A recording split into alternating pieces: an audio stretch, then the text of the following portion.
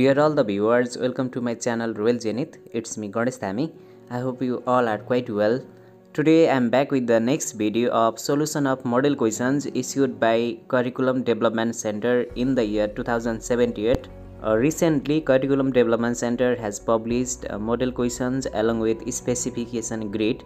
First of all, let's see the specification grid. कुन chapter बाट कति मार्क्स को कस्तो खालको क्वेशन आउँछ त्यसको बारेमा डिस्कस गरौँ. In final exam, in board exam, there will be three types of question: multiple choice questions, short answer questions and long answer question. MCQ को नम्बर एक नम्बर हुन्छ.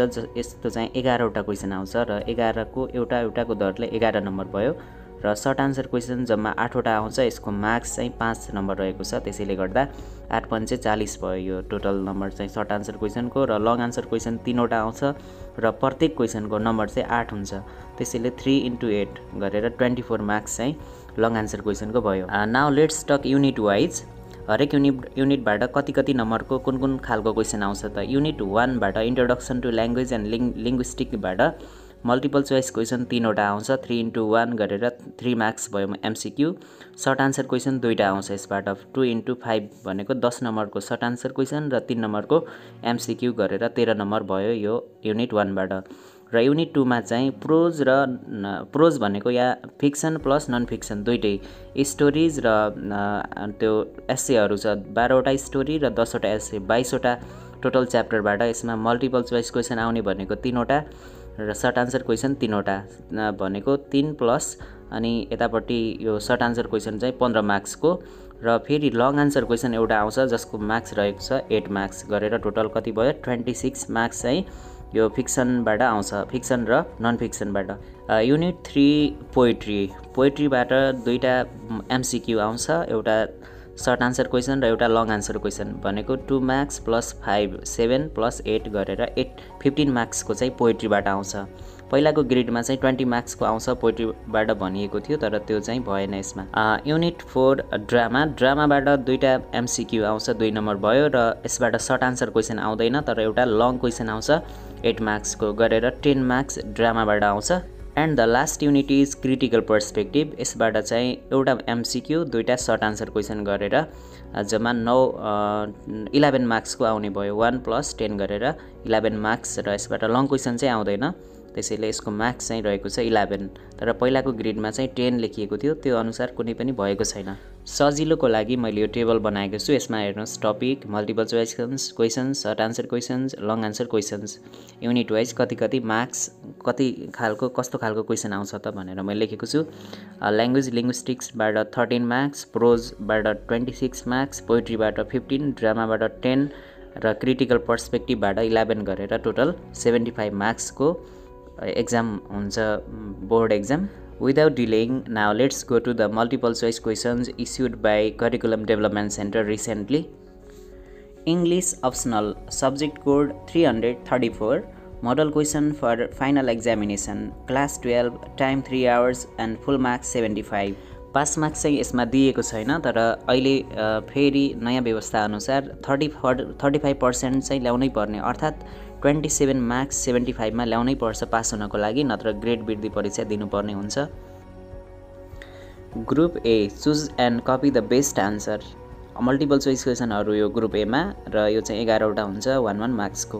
Question number 1, what is a dead language. Dead language भनेको के हो त. A language no लङ्गर used in every day life, दैनिक जीवनमा प्रयोग नहुने भाषा. A language that no one speaks anymore, त्यो भाषा जसको स्पिकरहरू छैन अर्थात् स्पिकर सुन्ने भएको भाषालाई के भनिन्छ त. यो हो कि नम्बर 3 मा a language that is learned solely for ceremonial purposes. Ceremonial भनेको स्पेसल अकेजन औपचारिक कार्यक्रमको लागि सिकिने भाषा भनेर भनिएको छ. र number 4 a language that has been lost to history. यो पनि हेर्दा इतिहासमा गुमाएको भाषा भनिएको छ. यसको राइट आन्सर हो a language that no one speaks anymore. Option second I चाहिँ यसको राइट आन्सर हो.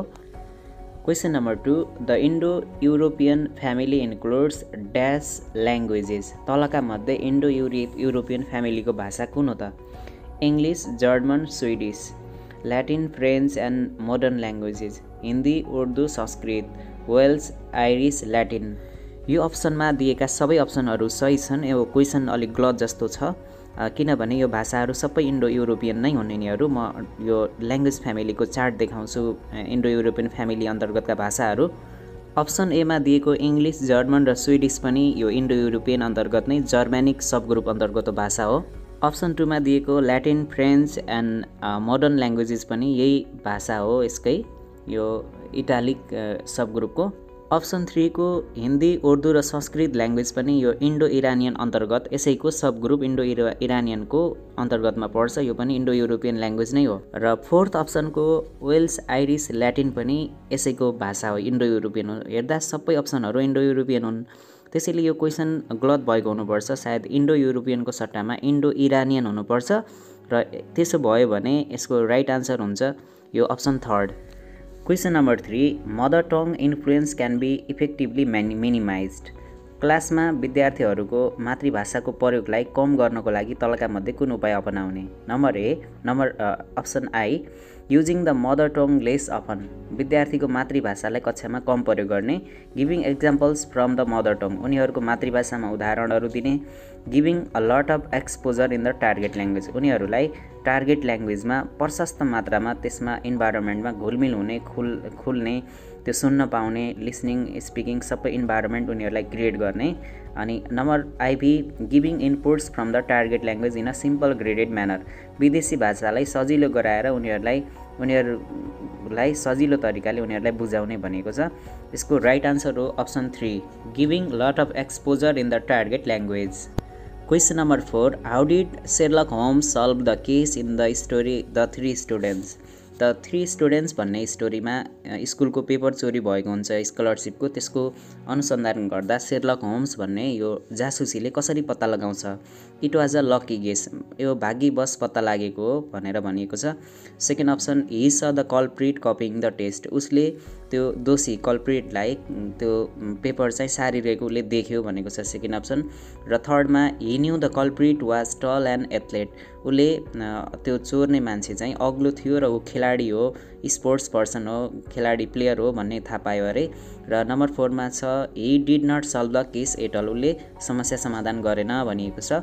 यसको राइट आन्सर हो option 3rd, Hee new the culprit was टल एन्ड एथलेट, उसले गेस के गर्यो भने यो खेलाडी हुनुपर्छ, अग्लो हुनुपर्छ, अग्लो झ्याल छ, त्यसैले त्यो अग्लो झ्यालबाट अग्लो मान्छेले नै देख्छ भनेर ऊ त्यसैले त्यो टल बोय र खेलाडी हुनुपर्छ, किनकि खुट्टाको माटो पनि त्यो कोठामा झरेको थियो भनेर उसले यो गेस गरेको हुनाले यसरी पत्ता लागेको हो 3rd option. Question number 5, why does the mother disagree with आलु इन द स्टोरी लिभिङ।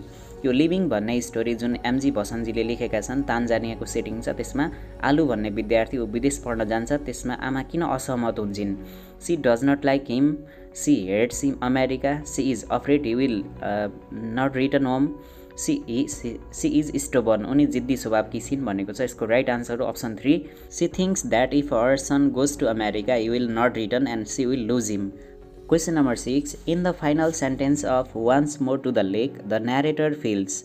यो वान्स मोर टु द लेक भन्ने एउटा एस्से छ, त्यसमा बाउछोराहरू महिने भन्ने ठाउँमा अमेरिकाको लेकमा घुम्न जान्छन्।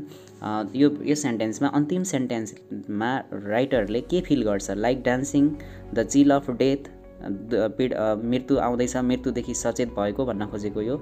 नम्बर 3rd, अ स्टोम एप्रोचिङ, आउँदै गरेको आँधी। र 4 मा छ the clean hair of the waitress. यसको राइट आन्सर हो द चिल अफ डेथ। यसमा के हुन्छ भने छोराले पानी परिरहेको बेला अरू क्याम्पमा आएका मानिसहरूसँगै नुहाउन जान खोज्छ, त्यो बेला उसले ड्रेस चेन्ज गरिरहेको बेला राइटरले आफ्नो ग्रोइनमा, आफ्नो तल्लो शरीरको भागमा कतै दुखे जस्तो फिल गर्छ, ऊ आफ्नो मृत्युदेखि सचेत भएको, अर्थात् he is aware of his death.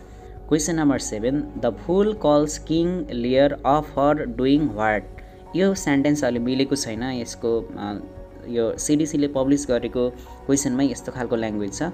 यहाँ भन्न खोजेको यो किङ लियर भन्ने जुन king layer and his 3 daughters भन्ने पोइममा यो राजाले कुन खालको मूर्खता अथवा गल्ती गर्छन् भन्न खोजेको यसले।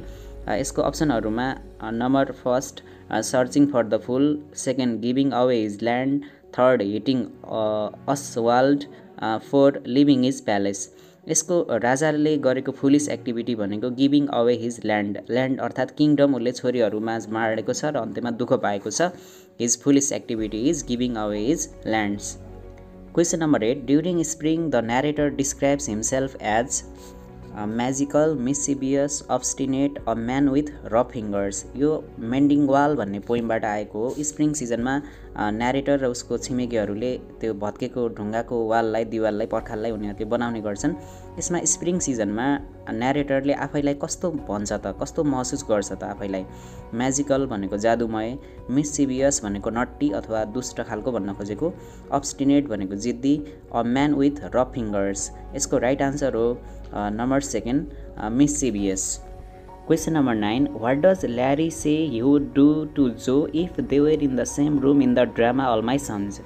ल्यारी केलर जो केलरको जेठो छोरा हो र ऊ फाइटर प्लेनको पाइलट पनि हो। ऊ चाहिँ एरोप्लेन क्र्यास गराएर त्यो फाइटर प्लेन क्र्यास गराएर आफ्नो बुवाले गरेको गल्ती थाहा पाएपछि आफ्ना साथीहरू गुमाउनु पर्यो र त्यो आफ्नो बदनामले गर्दा उसले सुसाइड गरेको हुन्छ र उसले जुन सुसाइड लेटर आफ्नो गर्लफ्रेन्ड एनलाई पठाएको हुन्छ त्यसमा के लेखिएको थियो भने यो एक्ट 3 मा दिएको छ, पार्ट 3 मा दिएको छ। उसले के भन्छ भने यदि म त्यही कोठामा मेरो बाउसँग हुन्थे भने म उसलाई किल गरिदिन्थे, उसलाई मारिदिन्थे भनेर उसले सुसाइड लेटरमा लेखेको हुन्छ। किनकि आफ्नो बुवाले त्यो डिफेक्टिभ एयरप्लेन सिलिन्डरहरू बेचेर ठुलो सङ्ख्यामा अर्थात् 21 जना आर्मीहरू मरे, त्यसैले गर्दा ऊ रिसाएको छ। त्यसैले यसको राइट आन्सर भनेको फर्गिभ हिम भएन, हग हिम पनि भएन, किल हिम यसको राइट आन्सर हो, पन्च हिम पनि भएन, kill him option 3 is right answer. Question number 10 what sarcastic expression does you use to refer to the killers in the drama all my sons. यो drama all my सन्समा स्यु भनेको doctor जिमको श्रीमती हो र जो केलरको छिमेकी हो। जब स्युले यो केलर फ्यामिलीको बारेमा कुरा काटिरहेको हुन्छ यो बेला एनले बचाउ गर्छ, किनकि क्रिसको ऊ त गर्लफ्रेन्ड हो, पहिलाको ल्यारीको गर्लफ्रेन्ड हो, त्यसैले गर्दा उसले बचाउ गर्छ यो बेलामा।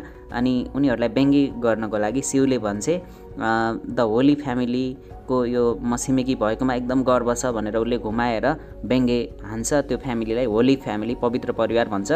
राइट आन्सर भनेको द होली फ्यामिली हो। The United nations, the band of थिव्स, the 3 little pigs यो अरू चाहिँ होइन।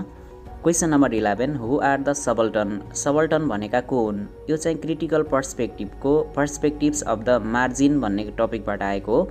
Any person with hegemonic power, त्यो व्यक्ति जो शक्तिमा छ। Option 2 any person from elite class, elite भनेको हुने खाने धनाढ्य वर्गको मान्छे। Option 3 people relegated to inferior rank or status, ती मानिसहरू जसलाई तल्लो दर्जा दिएको छ। रेलिगेटेड भनेको तल्लो क्लासमा अथवा तल्लो वर्गमा पठाउनुलाई भनिन्छ। र आइबी भनेको हिस्टोरियन्स भनेको इतिहासकार। यसको राइट आन्सर हो option 3 people relegated to inferior rank or status, तल्लो वर्गको रूपमा हेरिन्छ ती मानिसहरूलाई भनिन्छ सबल्टन, पछाडि परेका थिचोमिचोमा परेका वर्गहरू। These where the questions issued by Curriculum Development Center as a model question for class 12 optional English. I'll be back with the solution of subjective questions in my next video within few hours. Till then keep loving and watching my channel. Thank you.